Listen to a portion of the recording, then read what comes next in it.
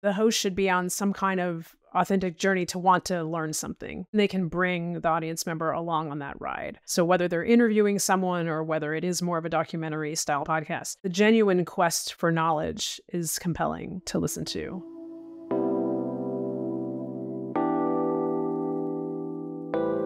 This is Podcast Perspectives, a show about the podcast industry and the people behind it.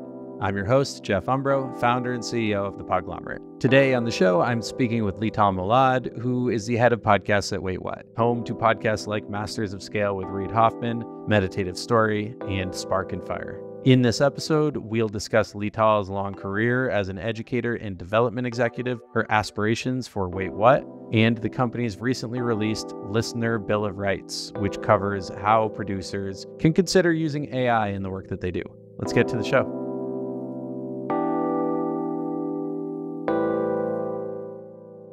You have a long history in podcasting, so I was hoping you could give us a little bit of background of what you've been doing up until now, and then we'll focus on WaitWhat's.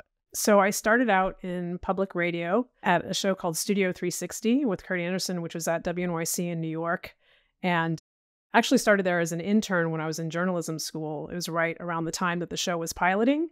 And I just happened to be in the right place at the right time, that right when I was looking for a job, the show was launching, and I came on as a PA. It was incredible. It actually was my dream come true. I came to New York I was inspired by Terry Gross. I wanted to get into a culture show on the radio, and lo and behold, the stars aligned. And so I had a long tenure there. I worked my way up to senior producer and showrunner, had a fantastic 15 years at that show, which lasted for 20 years. It sunset just around COVID times. But after that, I worked on a different show at WNYC for about a year, which was podcast rather than radio. It was about health and medicine.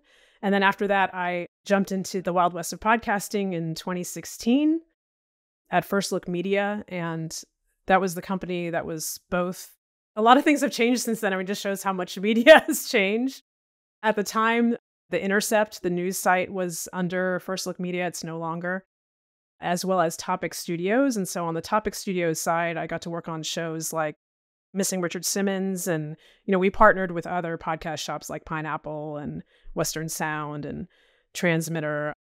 So I got to work with a lot of great folks just developing and EPing shows. That was the moment where it felt like anything was possible. Still very optimistic about podcasting, but back then was awesome. Yeah. You could come up with an idea and the next day you had 1 million people listening to it. Yeah. And so the biggest show we launched when I was at Topic Studios was Missing Richard Simmons. And I think that was one of the, besides Serial, it was one of the biggest podcast hits.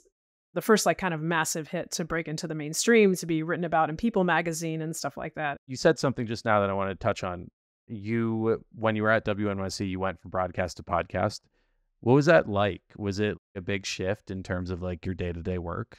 A bit of a shift in thinking about how to build audience. Yeah, because I'd worked on an hour-long radio show for 15 years, but we always, Studio 360, but we always had a digital presence. I mean, first we, from the early days, published the show in segments using real audio on the website, like crunchy real audio. And then we did release the show as a podcast. So we were always thinking that way, but it was radio first. And then when I switched to launching the show called Only Human, there were a lot of questions about what should the cadence and frequency of the show be. If we're going to do in-depth reporting, does it make more sense to be seasonal, or do we have to be always on? And, what's the role of a host and segments in a podcast? And a lot of things like that were a little different from working on a radio magazine show.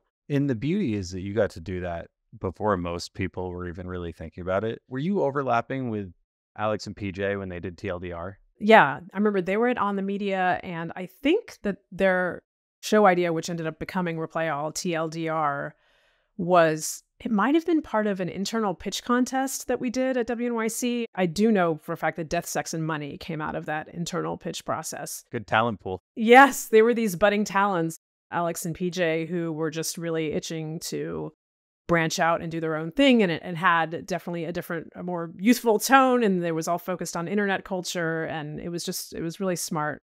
And of course, right at that time, Gimlet was getting started. and Gimlet snatched them up. And a lot of people from WNYC started to be poached at that time. And that's when I started looking for outside opportunities as well. And I ended up landing at First Look Media. And then from there, you went to Pushkin. That's right. And you're currently at WaitWhat. And you're also a professor at SVA, School of Visual Arts. I've been adjuncting there for over a decade, and it's in their Design, Writing, Research, and Criticism Masters. So it's a very specialized program, but the students are always so interesting. They come from all over the world, really thinking about the world through a design lens. So very broadly speaking, anything from urban planning to fashion design to product design.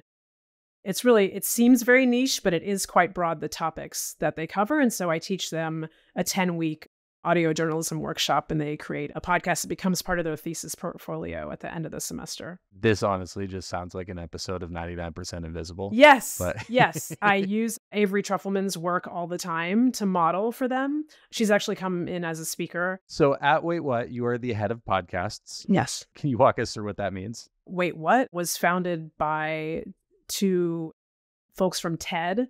And I would say that now the original founders have stepped down about a year ago, and we have a new CEO, and the company is going through a bit of a refounding. And, the media industry has changed. It was originally more focused on kind of premium content, developing strong IP. That was the time that IP was really hot. People were looking at adapting things on television, movies. And during that time, they created the show Masters of Scale with Reid Hoffman, the co-founder of LinkedIn.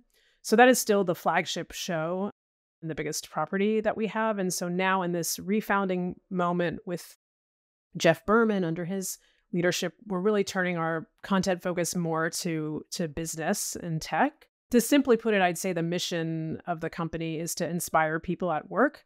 And so we make content geared toward people, whether they're entrepreneurs starting a company for the first time, growing a company, or if people just want advice and to be inspired on how to grow their own careers, how to be better leaders.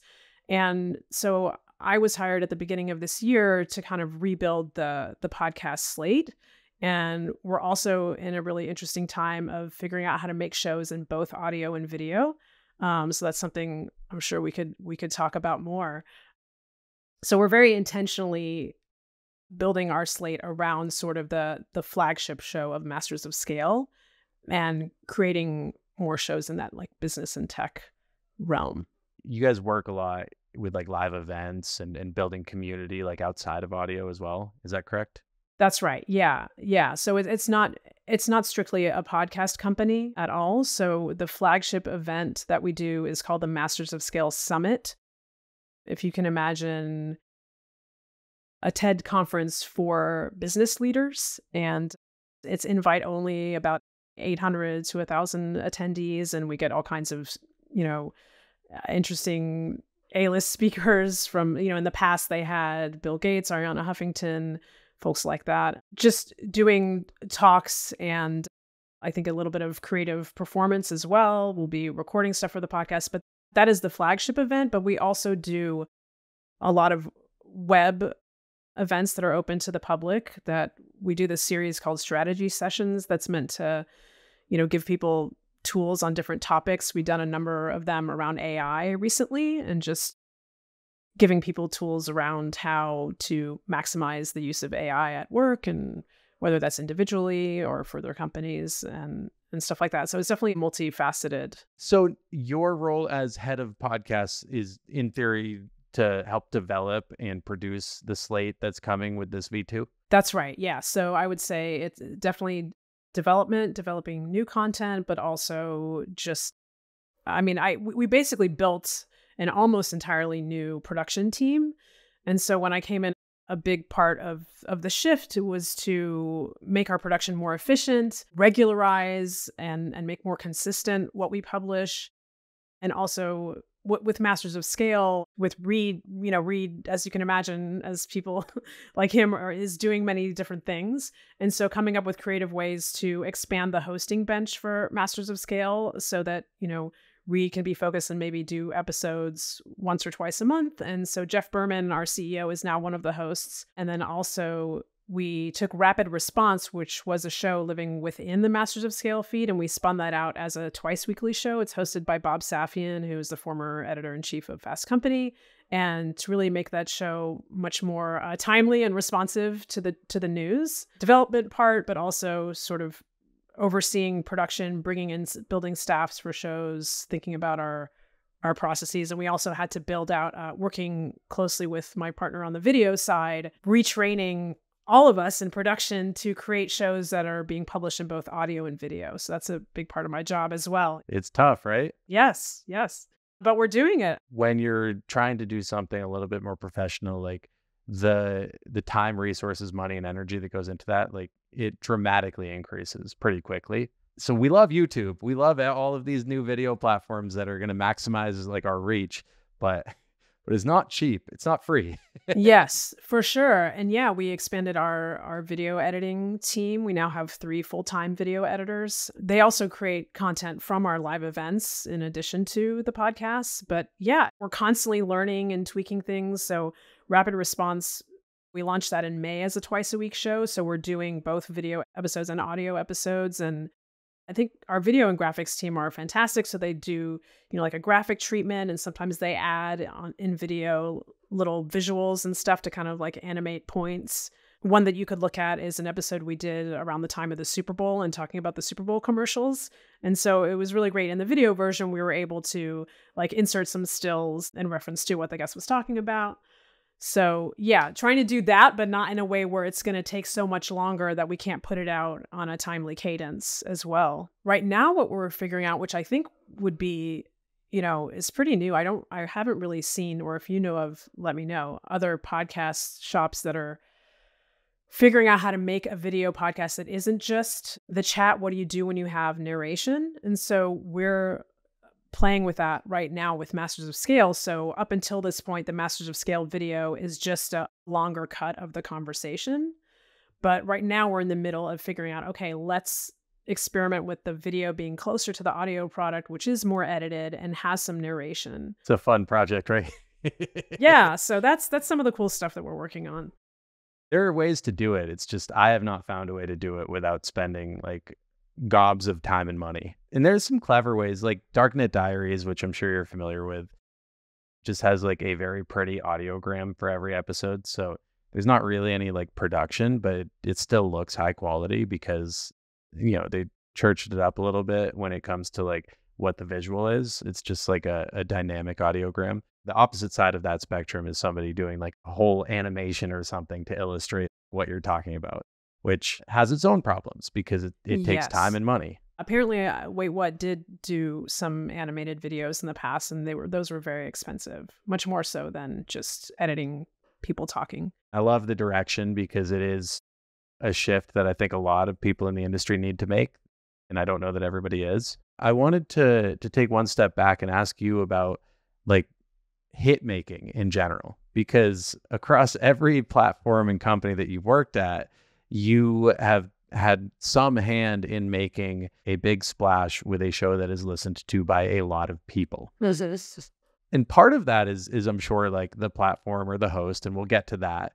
But a bigger part of that is going to be like the construction of the show.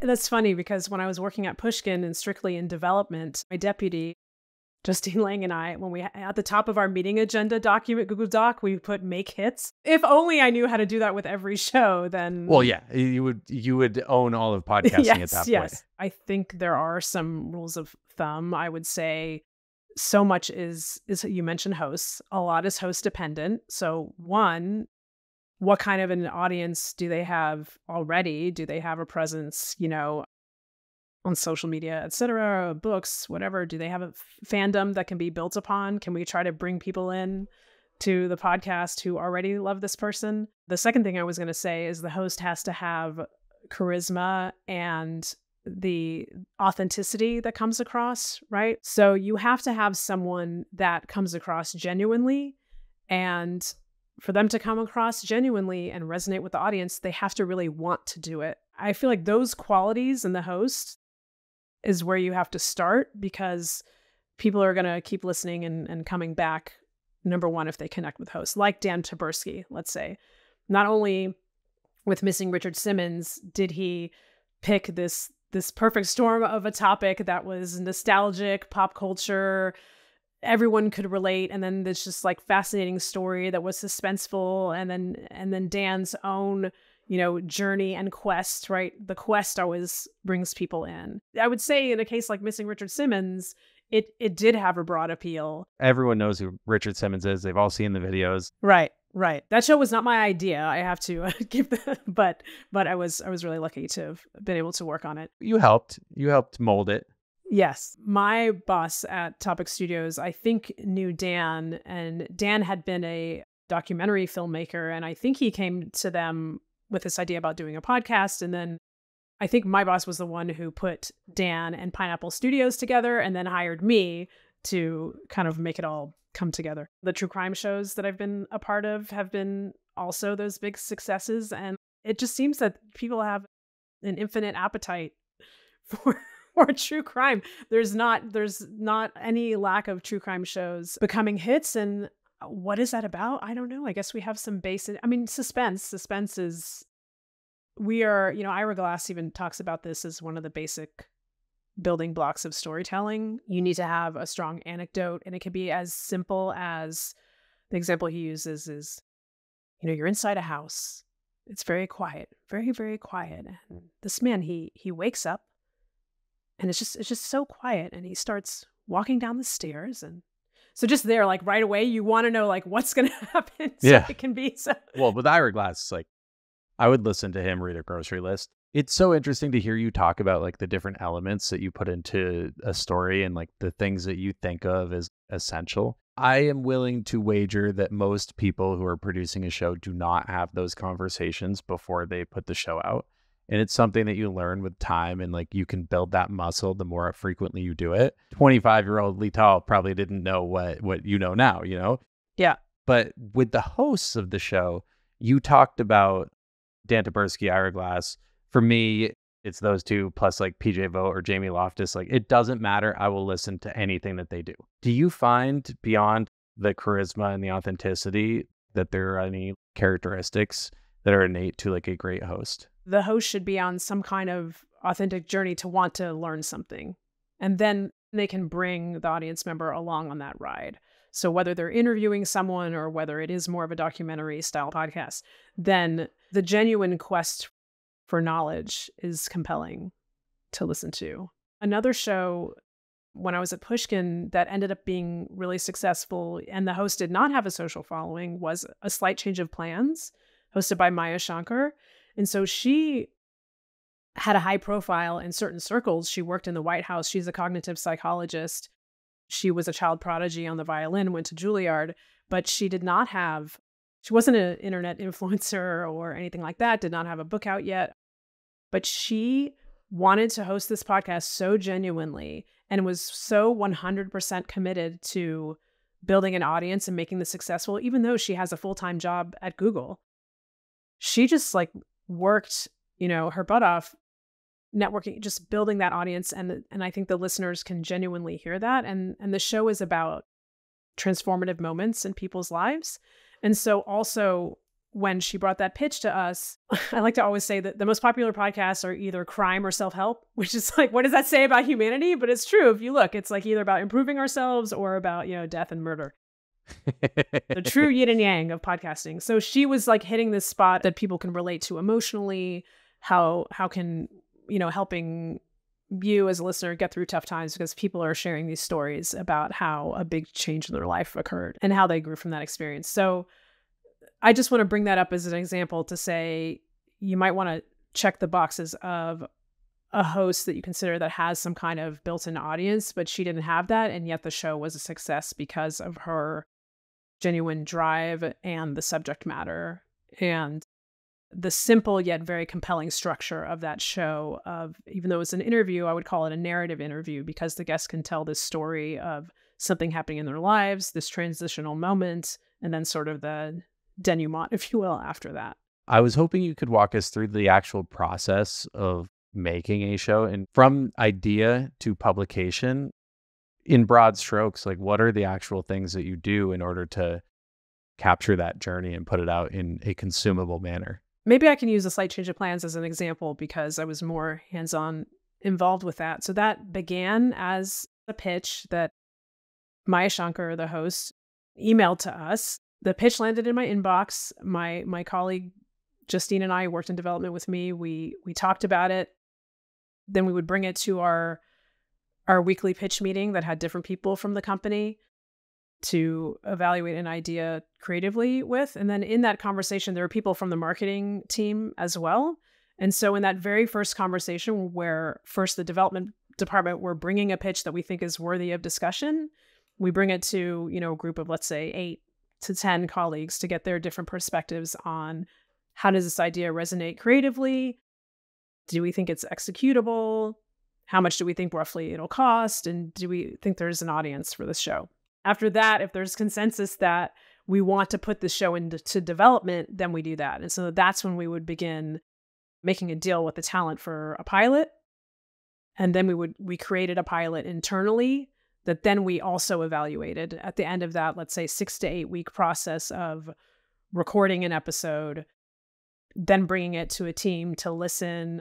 I created this Google form to evaluate the pilot. Then once again, we bring that to the group, and then the business team would do a bit of a financial analysis too, just trying to do some audience projections. And again, all of this is a gamble. You're just making your best guesses on this. That's very smart, though, to bring in all of those parties before you even start production. Yeah. To just make sure you have buy-in and consensus on whether it's a good idea or not. Because you can always be a little bit biased if it's just you or a couple people, That's right. Yeah. So it's really important to evaluate a show idea both creatively and from a business perspective. Once all parties are aligned and we decide that this is worth doing, then there's the step of building a production team. And so that would be the stage where I'd start to work with the head of production to figure out who's working on the show, what the production workflow is going to be, how many episodes we're going to make. And then also somewhere in that process, then a deal is made with the talent for however many seasons of the show. When you're negotiating with the talent and you make the pilot and you guys are all happy with that, do you include a trigger clause or anything in that initial pilot contract saying that, like, if you want to move forward, these are the terms in which we're going to do it? Or does that come later? I've done it a couple of different ways. I would say that's probably the best. And actually, starting when I was at First Look Media, we did what we called a stepped deal, which would have the terms for development. And then, yes, had what you're calling a trigger clause, sort of then if greenlit, then these are the terms. There's pluses and minuses to doing it that way. On the plus side, once you've gone through development, if you want a green light, then you can move quickly. You don't have to enter into negotiation again. But then on the minus side, then that's just going to take longer to negotiate before you start development. So there have been some cases, sort of case-by-case basis, where we decided, it will be simpler to just create a development deal right now that will allow us to pilot for a certain period of time. And then if we think this is worth doing, then we'll enter into a negotiation for production. So there's 2 different ways you could do it. Toward the end of the development process is really just the handoff to production. And so right now at Wait What, I've been working on developing a show that's going to come out in September that I'm really excited about. That unfortunately I can't share too many details, but it's a show about AI. I've been working very closely with the host and the small but mighty production team. Eventually I'll be stepping away, and Eve Tro, our EP, will be overseeing that show. But right now I'm very hands-on in the shaping of it. So you're involved in the development of the show. You hand it off to production. Is there a point in which you come back into the equation to discuss future iterations of the show? Or is it traditionally just you'll be there to decide if you guys want to continue with it, and then it sticks with production from there? What's nice about Wait What is it's very small right now, and we have 2 active shows at the moment, soon to have a 3rd. And so I'm able to be more, I do pop into production meetings and editorial meetings every once in a while. So I would say it's not a total brush my hands off. But at Pushkin, when we were up to about 30 shows, I definitely did not have my hands in all those shows. We did do at Pushkin an evaluation process when we had to decide if we were going to renew a contract or if it was a seasonal show or do another season. We would do a kind of big picture post-mortem. That's smart. And you look at how much money it made and how much it didn't and how much it cost you. And that's right. Cool. I want to shift gears a little bit and talk about your role as a professor. It strikes me that that's a very smart thing to do because you're able to kind of zoom out a little bit for what you're doing on the day-to-day and also chat with the next generation. What do you hope your students take away from the coursework with you? The students that I happen to work with are not strictly journalism students. A lot of them come from a design background, but they are in this program learning to write and research. And so I would say a small percentage of them are hardcore podcast listeners, but the majority are not. And so really my main goal is just to instill an appreciation for the medium and also to, as like creators and writers, to really understand and think about what goes into powerful audio storytelling. And if I can just inspire a handful of them to ever do work that's audio related, and definitely there's always like a handful of them who do, like that's really satisfying. But even if they just grow an appreciation for the medium, that's great. Now, I have done other workshops where people are already more interested in making podcasts, and then I just want them to, to give them the tools that it's really not rocket science. It's really quite simple. For example, the secret to writing well for the ear is to write more simply, to write like you talk. But people don't know that. I remember when I first started journalism school at NYU, I didn't know that either. I thought, oh, well, if I study the print track, that probably has more in common with the kind of writing on This American Life than the broadcast television would. But I was wrong. As far as, what do I want to give students is just really just an appreciation for the medium to begin with. I was a writing major in college, which was awesome. I loved every second of it. But my first interview post-college, I was completely clueless as to like what I was actually hoping to do for a career. I had an interview with a big publisher, and I walked into that meeting and they're like, so why are you interested in, X, Y, or Z department as opposed to ABC department? And my answer was not good. I did not get the job. How are you preparing your students for like career thoughts as opposed to just like, a love of the craft? I definitely have real talk about the industry, and I really try to emphasize the importance of being on a staff of a show and how valuable it is to be a producer for another host, and that A, you're more likely to get a job that way, but B, that's going to give you invaluable skills. It's typical of the YouTube generation to think about, I'm going to become a star in this like DIY way.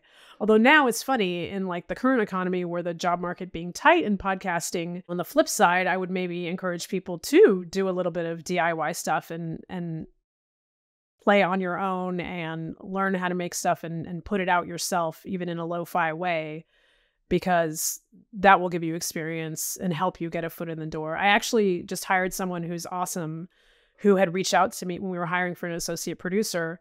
He had reached out to me on LinkedIn, and he made his own podcast for 7 years on the side.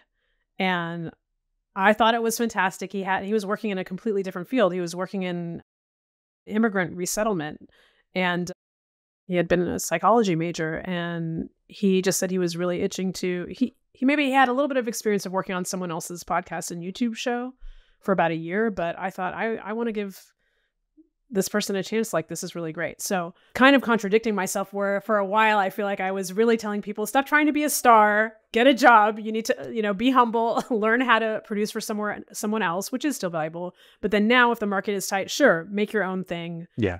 Well, it's about being versatile. And I come from a world where I was kind of like a DIY kind of producer / host / writer / business person. And I figured it out eventually. But it was so hard. And like, I am so happy now that I've done it. In hindsight, like I should have gotten that like associate producer job somewhere and like just learned how to build systems and how to work with other people. You and Wait What have had a lot of topics and discussions surrounding the idea of how to use AI in podcasting. Can you talk a little bit about the Listener Bill of Rights? Yes. What inspired this is, so Reid Hoffman created an AI avatar of himself. Actually, he has two. He has a synthetic like video clone, but then he also was working on a voice clone, which we have dubbed Reid-ish. Now, we did a whole episode about it, just sort of exploring, going behind the scenes, how it was made, why he wanted to make it, how might we use it. And really presenting it as a potential solution for a host who is very busy, traveling the world all the time, and that voiceover is not his favorite thing to do. He likes interviewing, but if you listen to the episode, it's really funny. It sort of opens with Reed, stumbling on the mic and getting very frustrated.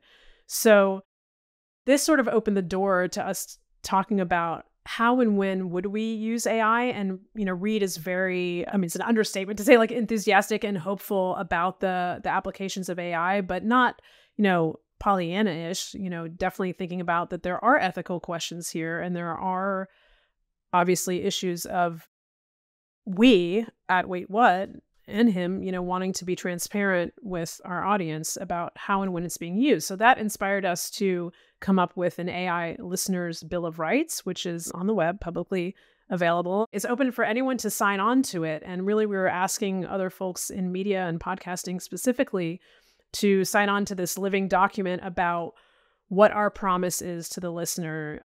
There are things such as, always disclosing when there's the use of AI, never using AI to synthesize someone's voice without their consent, things like that. So you can check it out online. It outlines a number of different tenets for how we would use it. What's the response been so far? It's been good, though. I would say when I initially, a bunch of us sent it out to people we knew in the industry, and a number of folks were hesitant to sign on from various companies. Were saying, yeah, we're definitely talking about and thinking about this, but we're not ready to, sign on to a certain set of standards. Or I had another company say, we're actually coming up with our own guidelines. So I think we're really early on this, but, hoping that it'll catch on. And most people don't even know like what's already out there as opposed to like what's coming. We're doing, I think I mentioned earlier, a new show that is all about AI and not just the technology and business behind it, but we're really going to look at it as a societal shift. I think Reed likes to talk about it as the steam engine of the mind. You could think about it like the invention of electricity or any kind of momentum or invention of the internet. So we're going to talk about it in all facets of society. So I hope that will, raise the profile and get that audience also specifically thinking about these things. The first time it was really on my radar, maybe yours too, the ethics of it was when the documentary about Anthony Bourdain came out. They cloned Anthony Bourdain's voice after he had died to voice a letter that he had written. And so there was this big brouhaha about it of they didn't disclose it and all this stuff. So that was the first time that at least in my circles, that we really started talking about it and the ethics of it. And so, yeah, the more that this becomes more common and these tools more available, we wanted to make people aware and very much not be afraid of it. We want to be very technology forward and play with these tools and show people how you can do cool stuff with this. How can it free us up from work that we may not want to do? So you can hear that episode for Reed's synthetic voice. It's not text to voice, it's voice to voice. So someone a human has to voice it and then it recreates it in Reed's voice. So we go through a waterfall of different producers trying to do Reed's voice. And one of them is British. It comes out a British accent. Another person, her voice is too high. And, she's like, I sound like a scared forest animal. So we want to be really forward thinking with experimenting with these tools while being mindful and ethical. What are some of the tools that you're using so far that you found to be really effective? All of our producers use Transcript. And so I think as many podcasters do. And I know that they do use AI for their, text to audio editing anyway, sort of in the background. But we do use their AI voice creation tool just for scratch tracks. So that's something we use almost every day. If a producer writes the script in Transcript, and then it'll just do that it's kind of a funny, weird robot voice, but I think you can train it to learn your voice as well. We have a staff researcher. I think he uses Perplexity and Claude and ChatGPT to come up with different things. I've used ChatGPT to help me with synthesizing ideas. We did do an episode with the Reed-ish voice using the AI for his voiceover after we did the behind the scenes episode. We haven't used it much after that, but we do have the intention to use it selectively. What are you most scared of when it comes to AI in the podcast workplace?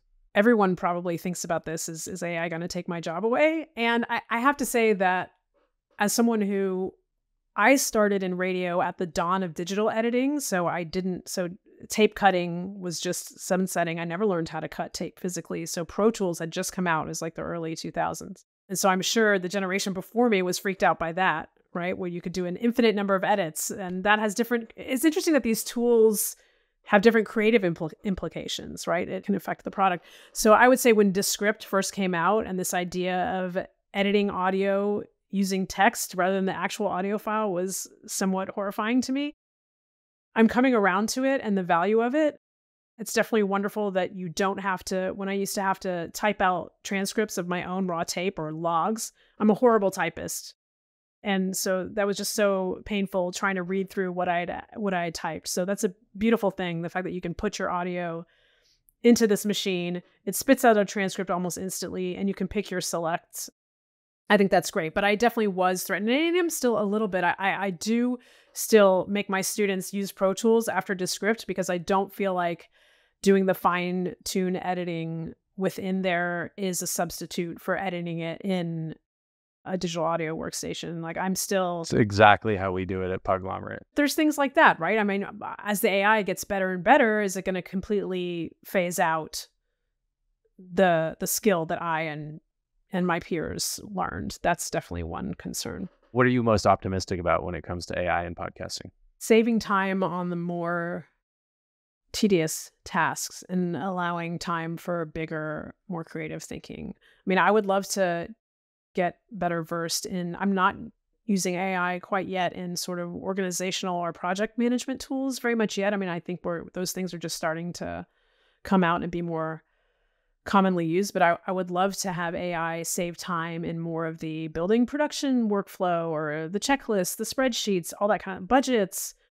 to free up more time for creative thinking. Because even when I was a younger producer, there was always that struggle of being so much in the weeds of making what you have to do today for tomorrow's deadline versus zooming out and having time to, what are the, they do at Google, like the 20% that you need time for big ideas or going out there or experiencing the world to come up with ideas.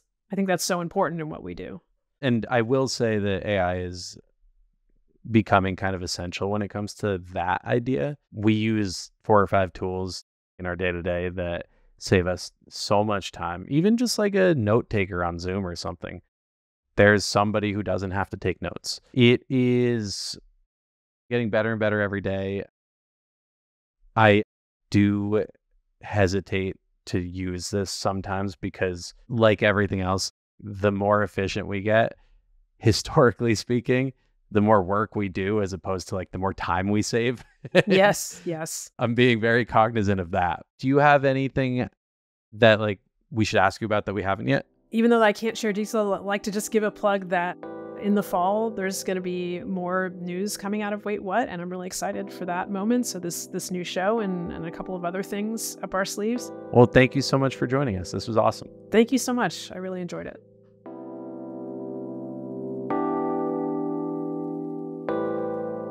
Thank you so much to Leital Molad for joining us on the show this week. You can find her on LinkedIn at Leital Molad, LeitalMolad, or you can head over to WaitWhat.com. For more podcast-related news, info, and takes, you can follow me on Twitter at Jeff Umbro. Podcast Perspectives is a production of The Podglomerate.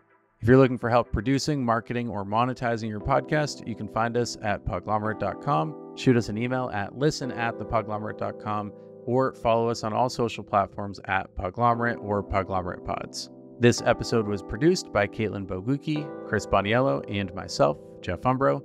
This episode was edited and mixed by Jose Roman. And thank you to our marketing team, Joni Deutsch, Madison Richards, Morgan Swift, Annabella Penna, and Vanessa Ullman. And a special thank you to Dan Christo and Tiffany Dean. Thank you for listening, and I'll catch you all in 2 weeks.